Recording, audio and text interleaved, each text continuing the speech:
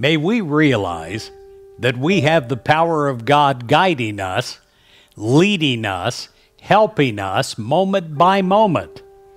Isaiah 40, verse 4, "Every valley shall be lifted up, every mountain and hill be made low. The uneven ground will become level, and the rough places a plain."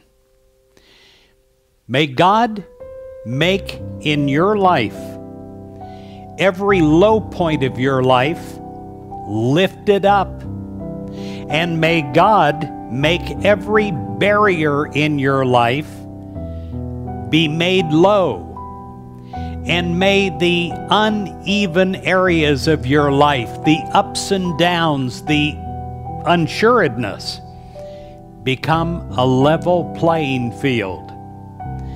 May the rough places in your home, in your family, in your work, may they be made soothing and ever increasing in their power to bless you.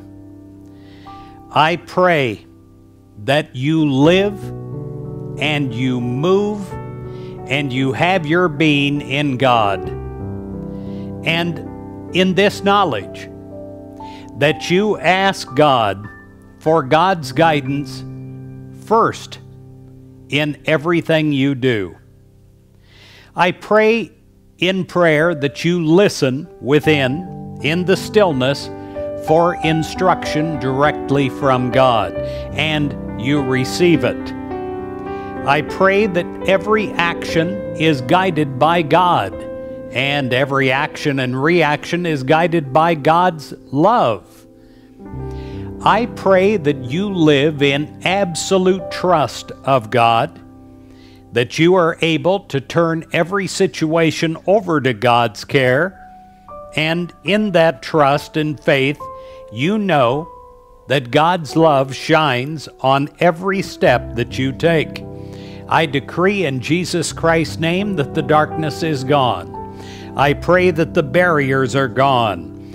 I pray that you are able to take one step at a time on the pathway of abundant living, and that you feel a sense of knowingness that God is going ahead of you and that God is empowering you to take every step you take.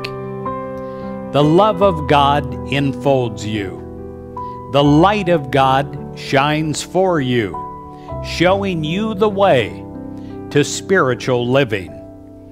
And as you know this for yourself, your heart is filled with faith.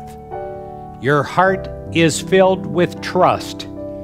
The joy of God's love is with you always, and you are able to think clearly as you receive the guidance of God in how to think. You're able to act wisely as you receive the guidance of God in the ways that you are to go. I pray in this moment of time that you are preparing to have a day of listening for the direction of God, and that that direction comes and it is clearly understood and acted upon. In Jesus Christ's name, amen.